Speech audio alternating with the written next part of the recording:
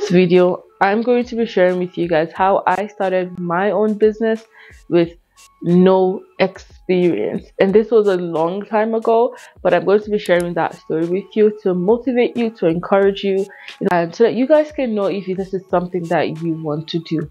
Now, always encourage some people to start something, anything. That's why I'm always sharing resources with you guys, business ideas with you guys, teaching you guys how to create stuff so that you guys can start making money on the side. But anyway, let's get right back into my story. I started my business at a young age. I'm a Nigerian. For those that do not know, I don't think I've ever said that on my channel. So I started my first business ever back in Nigeria. I was also 16 at the time, and at this time there was no Instagram. I was mostly selling my stuff. I don't even know I don't even know if there was Instagram, but I know I wasn't selling on Instagram at that time, but I was selling on Facebook and BBM, Messenger, BlackBerry. That was the days of when I first started selling products on the internet. The first business at that time was me selling female products, so mostly handbags, shoes, and whatnot. It was a huge learning curve for me because there wasn't really a lot of people that I could have learned from. I did that for a couple of years, and I was 16, fresh out of university, fresh out of secondary school, which is high school here in the States or in Canada. And right after that, I had to give all of that up. Like, literally had to give all of that up because I was moving to a different country. I was coming here to study, and I didn't really have the time for me to continue to do my business. And I was in a new country. I didn't really know how to navigate the business world here. So once I got here, I went to university, I graduated university, and then the first business that I did in Canada was me, creating a line of sweatshirts. Now I'm going to create a whole different video going into detail on how you can start your own clothing brand, because that's where I started from. Like I said, I'm Nigerian, so I'm connected to my roots, to my culture. So I wanted to infuse that into my brand and bring that here. I created a range of hoodies, sweatshirts that was infused with African prints. So that was my first ever business, and that taught me a lot because Canada, like I said, is a whole different ballgame, and that's one skill that I think you need to have as a small business owner or someone who wants to go into business, is really being able to sight the opportunities that exist in the market. When you come to go to a different city, go to a different country, you can still do your business. You just need to look around and see, what is lacking in my community and how can I serve them. And that's kind of like where I came from when I, was thinking about what I wanted to do. So I decided to go into that. I created my design. I found a manufacturer. I went through all of that process, which I'm going to create a whole different video for you guys as well. So you can go check that out. If I create that video and edit that video before this one, I will link it in the description. If not, just subscribe to my channel. You're going to know when I drop that video. Anyway, so I created my first collection. I then had to learn a lot about photography, a lot about social media. Now obviously there's Instagram was popular. Everyone is using Instagram. Everyone and their daddy is using Instagram. Then I started learning, at least from a business standpoint, and then I started learning how to utilize social media to market my business, because if I'm going to get customers, I have to promote the business. I had to learn a lot of skills. I had to learn how to take photos. I bought a camera. I learned how to use a camera like I'm using right now. I got a camera. I learned how to use a camera. I organized my own photo shoot with my friends, my schoolmates. This was me in the university. I was maybe my fourth year, maybe my third year. I can't remember now, but this was before I graduated. So I used my friend, utilize the resources that you have, around you. A lot of the times people make excuses as to why they cannot start a business. Oh, I can't do this, I can't do that. Utilize the resources that you have. Ask your friends to model for you. You don't have a camera, you can't afford to buy a camera, use your phone. It's so easy to start a business right now. Literally, so easy to start a business right now. You just have to have the guts to do it. It's easy for me to, try new things. I'm a huge risk taker. Like, I would try things. That's my personality. I'm not really scared to fail because I feel like I learn from that failure. Now, I'll give you guys a little backstory before I continue. When I was back in Nigeria and I was, young and excited to be, making money, I made my first mistake or my first huge loss as a business owner when I made my first purchase from China. Now, prior to going to China, I would normally go to like a local market and I would go buy the products and then go sell it to my schoolmates in back in Nigeria. I decided to go direct to the source, but because I didn't have the skill set to identify who a right supplier is and some of the things that I needed to pay attention to before buying from a supplier, I ended up buying a bunch of products that I invested a lot of money into, literally all the money that I had saved at that time. When the products came, the quality was like horrible. It was absolutely horrible and I couldn't sell them. And I was thinking to myself, say I have saved up 100,000 at that time. I invested 100,000. I maybe asked my mom for extra money, and then I shipped the product. And then I thought that the product was going to come direct to my house. Well, come to realize that the product is actually going to go to the port, and I would need to get a clearing agent to clear my products. And I didn't know that at 16. I didn't know anything about clearing agents. But one thing one thing that I'm really great at, and I'm really grateful for, is the fact that I think on my feet. I'm a problem solver. Like, if there's a problem, I'm like looking for the solution to the problem. I don't even focus on the problem. So, I realized that this is a problem. I'm going to have to find a solution. And I did. I found someone, we cleared the goods, and then I was faced with another problem. I got the product and it was horrible.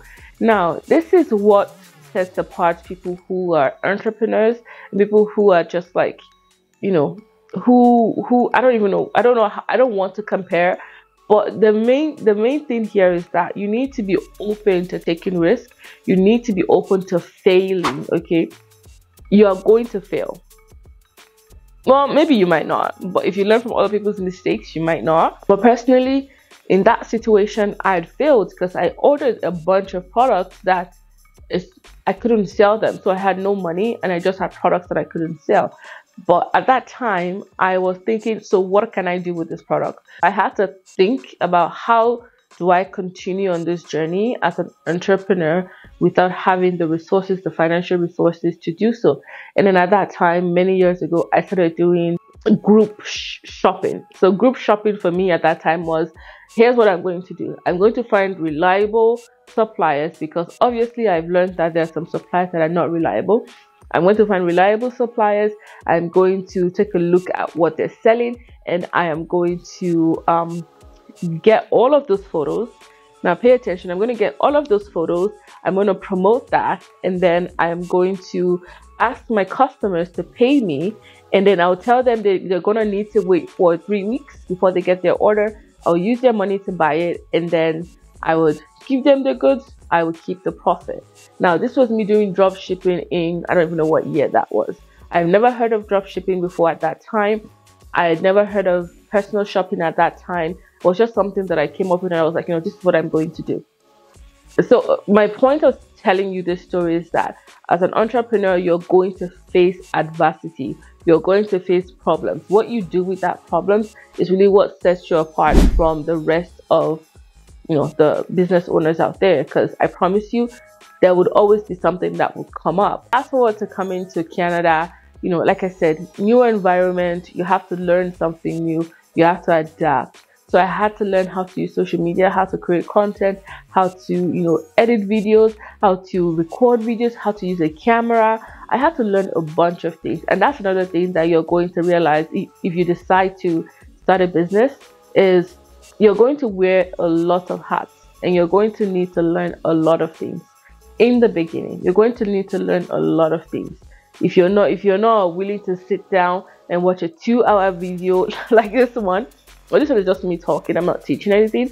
But if you're not willing to sit down and watch a 2-hour free video teaching you how to do something that would benefit your business, then you're not ready. You're not even ready to do business. You're not ready to elevate your brand or improve yourself as a business owner, because I can tell you guys right now, you're going to continuously learning.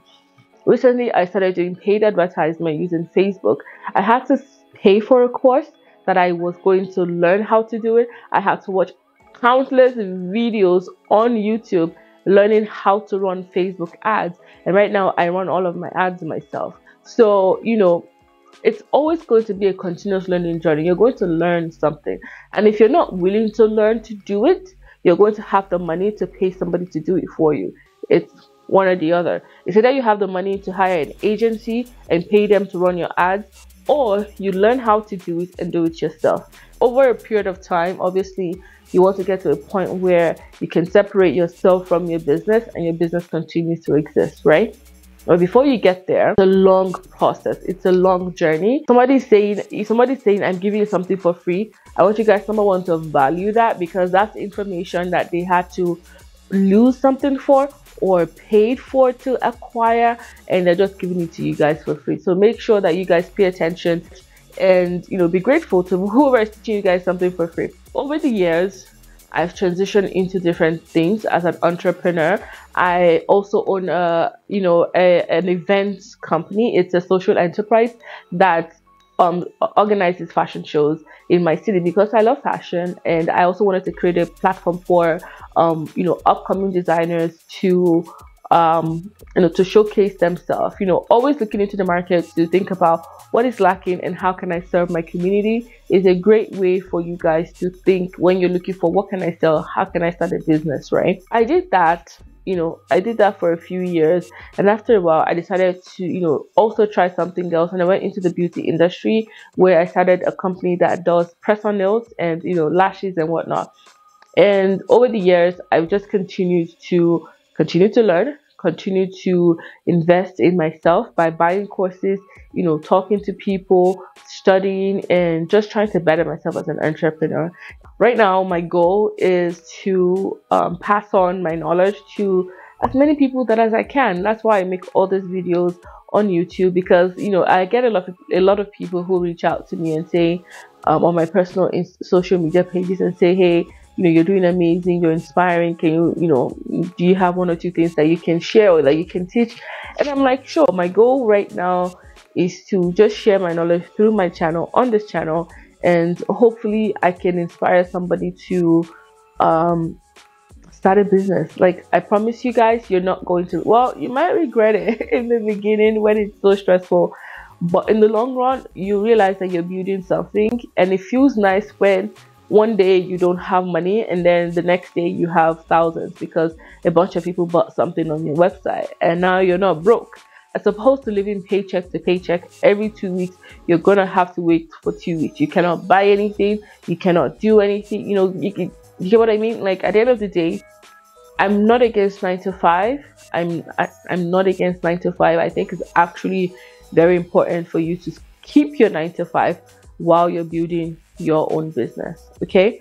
But yeah, I hope this kind of like helped us get to know each other a little bit and just get to know me a little bit and my story. I mean, I didn't want this video to be long, so I'm not going to go into all of the details, but I just wanted to point out a few things that I feel like if you're thinking about starting a business, you definitely want to look at other people that are doing it and figure out, what are some of the things that you can learn from them. It's not always all rosy. It's a lot of work. It's a lot of work because you have to market your business, you have to promote your business. So it's a lot of work. It can take a lot of mental stress sometimes as well, but it's also quite rewarding. So anyway, I hope you guys enjoyed this video.